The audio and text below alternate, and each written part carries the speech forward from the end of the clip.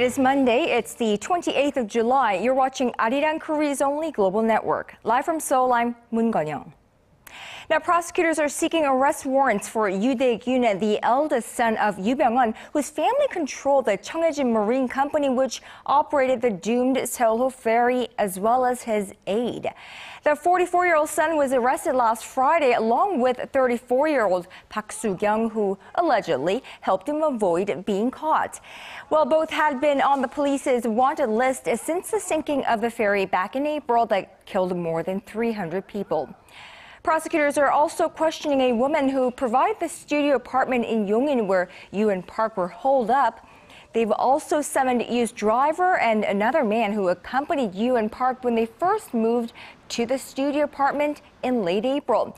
Now, the Incheon prosecutor's office wants to detain Yoo Dae-kyun for questioning on charges that he embezzled about $9.6 million from Chonghaejin Marine and its affiliates. Now, in other news, Koreans will head to the polls on Wednesday to cast their ballots in the nation's largest ever by-elections. With the clock ticking, candidates from the ruling and opposition parties are doing whatever that they can to get their message across and connect with voters. Our Kim Young-gil has more from the campaign trail. The July 30th polls carry extra weight because 15 parliamentary seats are up for grabs, the largest total ever for a by-election. The stakes are perhaps greatest in this Seoul and Suwon constituencies, which are considered strategically important as barometers of public sentiment. Candidates of the ruling Saenuri Party have made economic recovery their main platform. They've been touting their party's connection to President Park Geun-hye and promising reforms. There are two choices in this election. Elect our candidates who will bring about economic development for their electoral regions, or their candidates who are mired in collusive practices and old politics. The main opposition New Politics Alliance for Democracy has also gone on the offensive, deeming the by-election a chance to prompt change. We must provide a warning to the ruling Saenuri Party and the presidential office so that the government brings about changes. The main opposition party has been hammering on the government's failure to arrest Yoo Byung-eon, the de facto owner of the Sewol-ho ferry, which sunk in April, killing 304 people. To make them more competitive in races against their conservative rivals, the opposition recently unified campaigns in specific constituencies behind one candidate. The by-election comes less than 2 months after local elections in June, which neither the ruling nor the main opposition party claimed victory. Kim Young-gil, ARIRANG News. Well, we are at the height of the summer vacation season here in Korea, a time when millions of Koreans take a few days off to recharge their batteries. Well, President Park Geun-hye is also taking a week's vacation, although her vacation spot will not be anywhere else but the presidential office of Cheongwade. Officials say she will have a very quiet vacation this year, considering the country is still mourning the victims of April's ferry disaster, and 10 of the passengers to this day remain unaccounted for. The president is expected to continue working on ways to revitalize the economy and decide on who to nominate for the vacant culture minister post. A high-level U.S. official is due in Korea this week to seek support for Washington's sanctions on Russia and Iran. Peter Harrell, the U.S. Deputy Assistant Secretary of State in charge of sanctions, is scheduled to meet with Korean officials on Tuesday. Now, he is expected to stress that the international community should work in unison to punish Moscow for assisting pro-Russian separatists in eastern Ukraine, who, of course, have been accused of downing Malaysia Airlines Flight 17 earlier this month. Now, analysts say this situation puts Seoul in a very tough spot. On the one hand, Korea is a very loyal ally of the U.S., but Seoul also needs Moscow's help to deal with the kind of threats posed by North Korea. The U.S. official will also bring his South Korean counterparts up to speed on the international negotiations aimed at curbing Iran's nuclear development program that were recently extended by 4 months until November.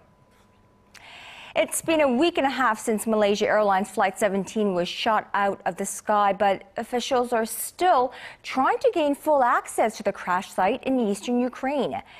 Well, the progress has been hindered by the pro-Russian rebels blamed for the incident. As our Shin Se-min reports, while the global community is weighing its options, a military mission appears to be off the table. Achieving military superiority through an international mission in this area is, according to our conclusion, not realistic, not even if we have a massive military buildup.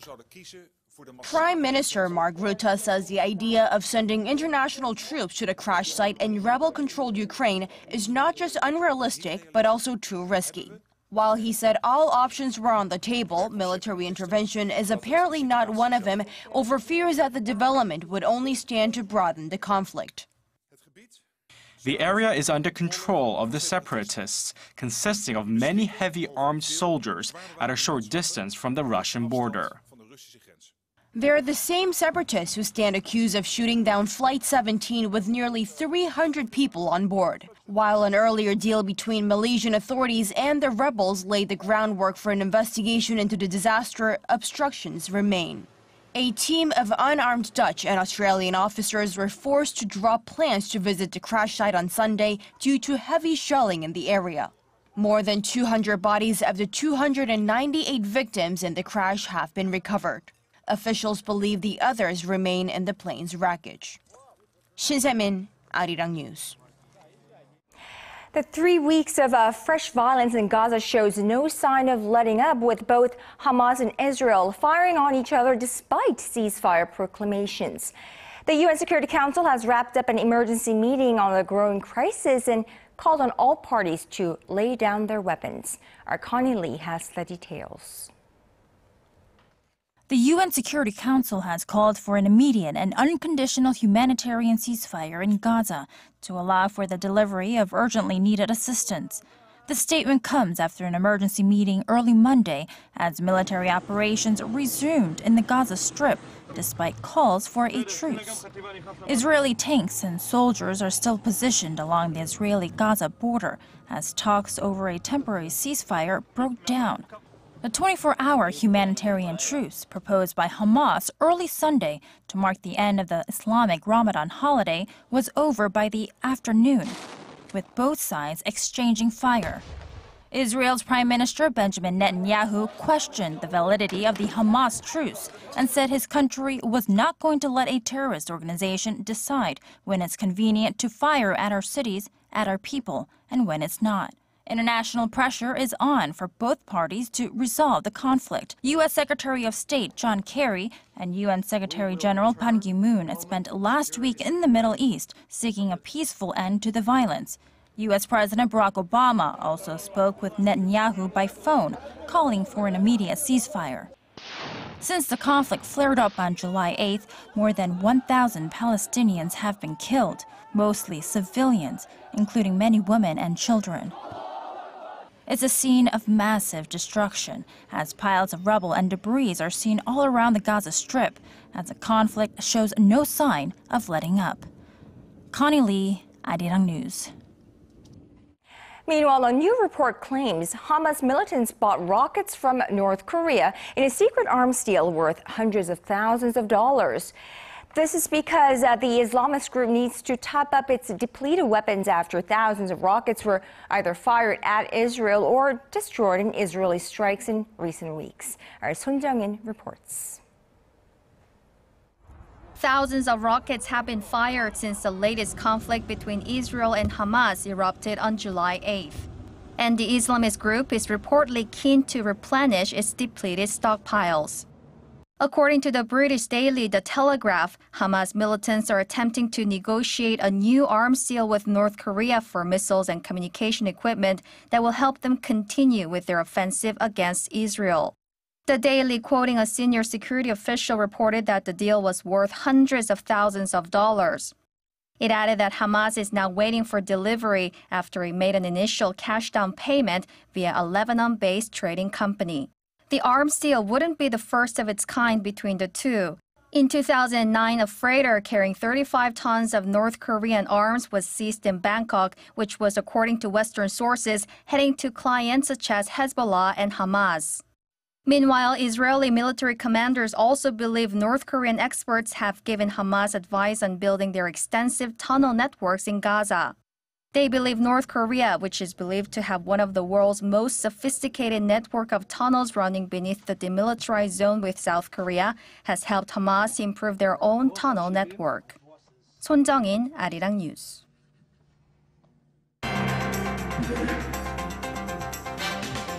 When the latest news meets the latest business stories, we give you a bigger and better picture of the world. Business Today with Moon Gon-young. Every weekday, only on ARIRANG.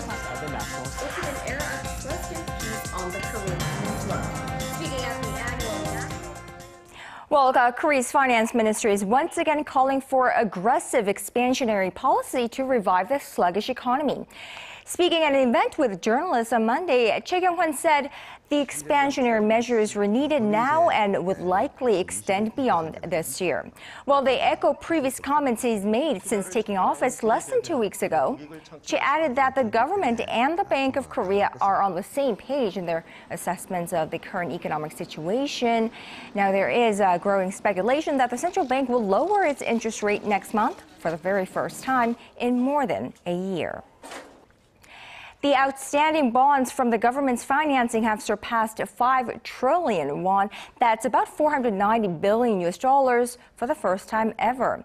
Now, as of last Thursday, the Korea Financial Investment Association says the amount of bonds issued by the government this year stood at $95 billion, a 20% jump from the same period last year. Now, this means the amount of debt future generations will eventually have to pay in taxes has increased. In the face of the global financial crisis, bonds issued by the Korean government hiked drastically from 2008 to 2009, from $58 billion to $92 billion. The figure contracted in 2010 but went up in 2011 following the Eurozone crisis and has been on a steady rise since then.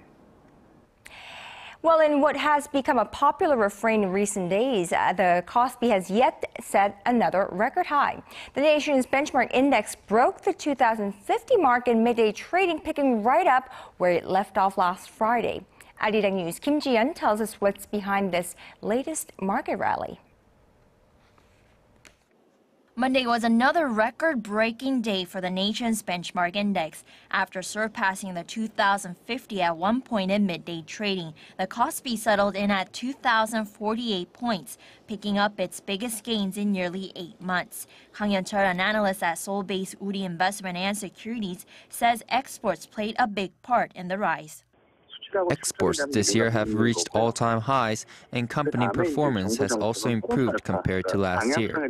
Exports to the U.S. and Europe steadily rose, and exports to China are expected to rise during the July and August period this year. Kang Hyun-gi, an analyst at Seoul-based IM Investment and Securities, attributes the bulk of the rise to low market interest rates. 4 major commercial banks in Korea recently lowered interest rates by 0.2 percentage points to 1%. When we look at the types of industries leading the gains, they're related to electricity and communications, which benefit from low rates. The two analysts also say the impact of economic plans laid out by the country's new finance minister may have played a role in the record-breaking gains. Last Thursday, the nation's new economic team, led by Finance Minister Choi Kyung-hwan, unveiled a $40 billion stimulus plan to spur growth by inducing spending and promoting corporate activity. Kim Ji-yeon, ARIRANG News. Now, moving right along, mainland China is flowing with money that's seeking an investment haven. Now, with a slowing domestic real estate market there, Chinese firms flush with cash are going overseas company shopping. Korea, of course, is no exception when it comes to China's aggressive merger and acquisition moves, as our Song Ji-sun reports. Chinese companies are busy buying up overseas companies with their huge cash reserves. According to Bloomberg on Monday, Chinese firms spent some $44 billion on global merger and acquisition deals this year, up nearly 40% from a year earlier. Chinese investors have traditionally invested in the domestic real estate market, but with profits eroding amid slowing growth, many are turning to foreign firms for higher gains. And Korea, a close neighbor and home to many advanced IT technologies, is one of the major go-to places for China's investors. Chinese corporate mergers and acquisitions of Korean firms have jumped 27-fold to $661 million this year compared to the same period last year. So what's behind the spike? Well, it's mainly because Asia's biggest internet company, China's Tencent, spent some $500 million buying a 28% share in Korea's CJ Games as it looks to bolster its lineup of online and mobile entertainment.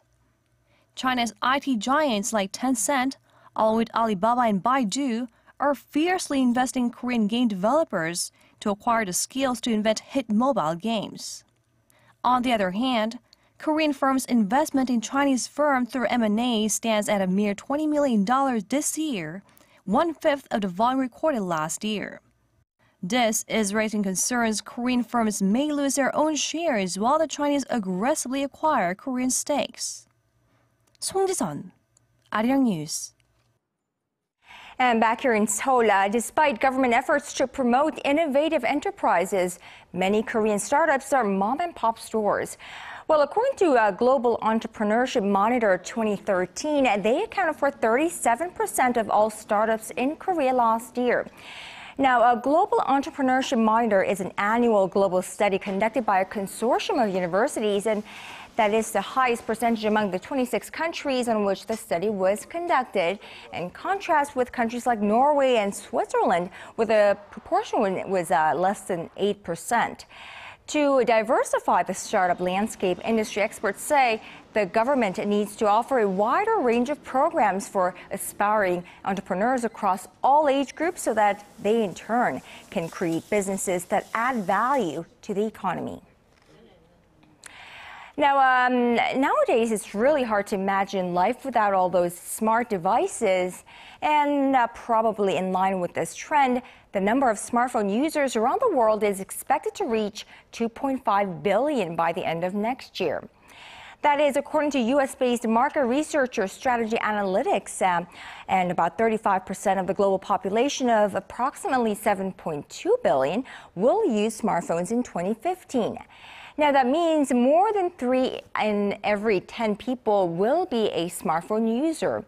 Industry watchers say the rapid increase in user number can be attributed to the expansion of markets in developing economies where low-end smartphones are being released.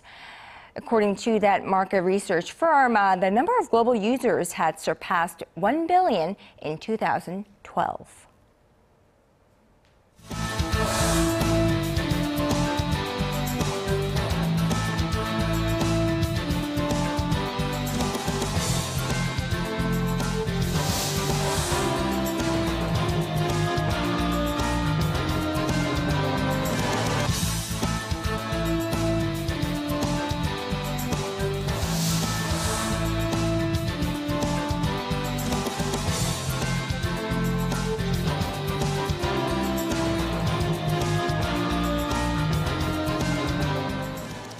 Well, it's no longer news that Korea has become an aging society, and besides the obvious changes in economic structure, what will the trend mean for financial investment?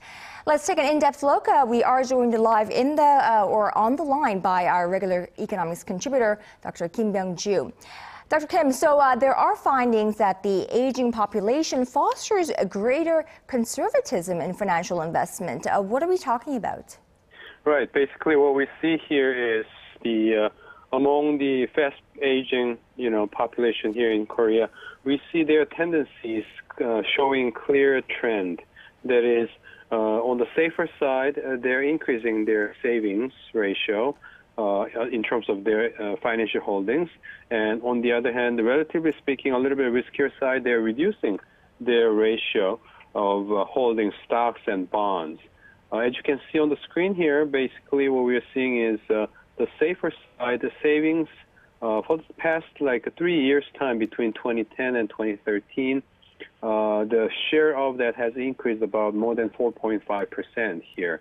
And while on the stocks and bonds, the blue side, they are showing more than 2% decrease in terms of their relative size of this financial holdings. And this is, of course, not at all counterintuitive here, because many economists have long predicted this kind of tendencies. As you get old as an investor, of course, you want to put your money into more safer side of your portfolio rather than exposing your assets to riskier side of investment here. But the problem is, as we all know, Korea is one of the fastest aging society. We're not, in terms of at this current point, we're not exactly in the same place as other some of the European countries and Japan yet, but we know we will fast approaching and even exceeding in terms of size of aging population here in this country in comparison with those countries. So indeed, if that kind of aging trend continues, a lot of people are concerned whether, fundamentally speaking, the financial investment pattern in this country may actually change into a much more conservative pattern, where a lot of people will be holding even more savings side rather than actively investing in stocks and bonds. Well, Dr. Kim, age, of course, alone cannot explain investors becoming more conservative, I don't think. Would it not be the overall lukewarm performance of stocks and bonds that's also a huge contributor to this trend?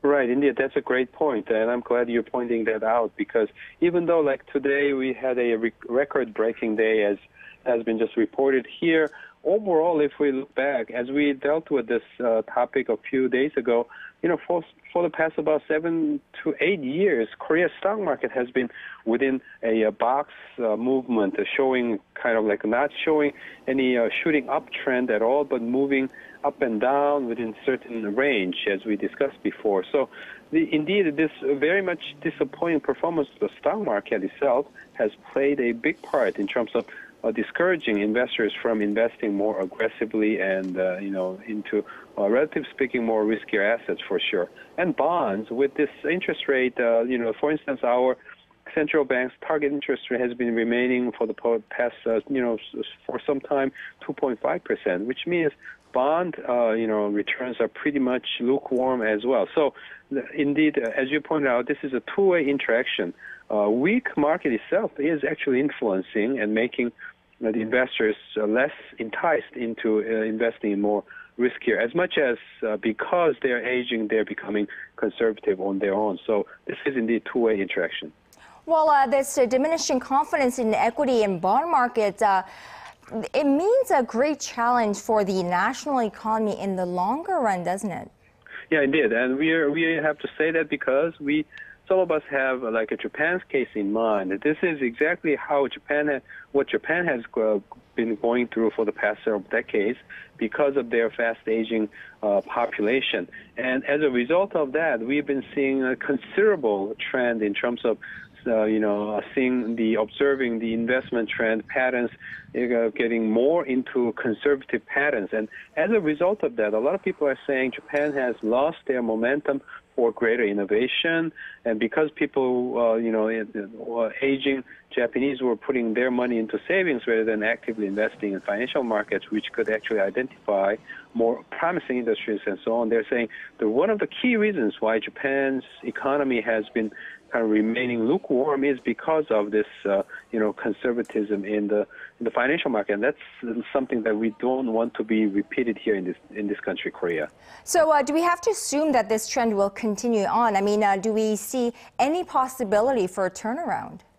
Well, the thing is, the aging side of the population, a lot of economists seems to believe that it will be very difficult to turn around the trend here. But there's one thing we can do, that is somehow finding ways to make relatively younger investors becoming more robust in terms of in their investment. Right now, the numbers show that in Korea, those investors in their 30s actually used to hold about 62% of them used to have their mutual funds invested. But nowadays, from 62%, last year it went down to 38%. Below 40% of those Koreans in their 30s are having their money in the mutual savings, the mutual funds of the stocks. So if we can find some ways to encourage these younger people to invest more actively in the stock market and bonds market, some people are saying maybe we'll be able to find some ways to offer a greater boost to the financial market. All right. Well, aging society definitely impacts all different sectors of the nation as well as the economy, and we all need to be very cautious about that. Dr. Kim Byung-ju, thank you so much for today. Okay, thanks.